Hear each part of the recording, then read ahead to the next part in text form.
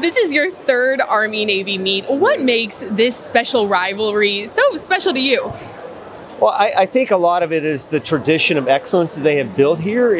It's so inspiring. I know that becomes a little bit of a cliche when you say that, but it's so true that, you know, the kids and some of the coaches and some of the support staff say, oh, you know, it's such an honor to have you here. And as much as that means a lot to me, they can't even begin to imagine how much it means to me, what an honor it is for me to be here, because I'm really around future heroes. I mean, these are the people that are going to be running our country, and these are the young men and women that are going to be fighting for our country. So for me, it's incredibly humbling. It really is. It's sincerely, I mean that.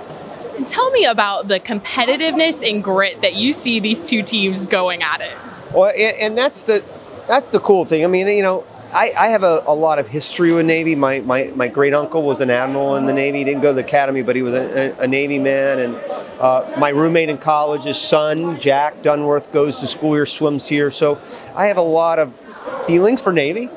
But, you know, Army are full of heroes too, you know. And all the service academies, I feel very strong about the incredible attitude they have on a daily basis, because they are the epitome of what really our student athletes all about. I mean, that's what it's all about with them. And not only the student athletes, but all the other things that combine that they have to do on a day-to-day basis. It's just incredible. So it was a great meet. Navy dominated, no doubt about it, but I see a lot of pieces of the puzzle for Army, and they're going to be great one day under Coach Nigro.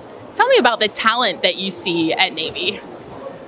It amazes me every year, especially, you know, on the women's side, because the epitome of that is Lauren Barber. You know, you think Lauren Barber graduates and, you know, when Michael Phelps leaves the sport, you know, the men's team is going to go down, well, the women's team is going to, and they just picked up right where she left off, you know, because I think she built this attitude of winning, and obviously it's been going on for 25, 30 years, you know, with this streak, whatever that streak is, but I think when you have somebody like Lauren come along every 4 or 5 years, it's a trickle-down effect. And it's the same thing with the men.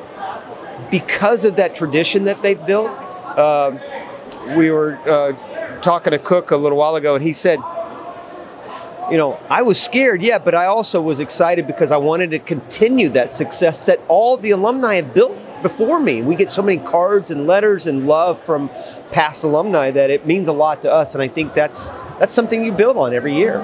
You said you have that special connection with the Navy. What are your emotions once you walk onto that yard here at the Naval Academy?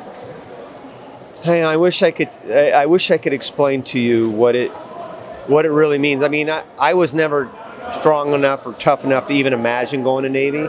I mean, I'm very proud that I went to school at Auburn. It was a great university for me, and I loved it, and I still love it. It's my alma mater, but this is a special place. It really is, and you know, it drives me crazy that we take these young men and women for granted sometimes, I think, and for what they want to accomplish in their lives. And to me, I just told the guys down there, I said, dudes, you're all heroes to me. I told the women the same thing. You're my hero, and it's a special feeling, I'll tell you that. Well, we hope to see you here at another Army-Navy meet again soon. Thank you so much. I love it. I hope to be back.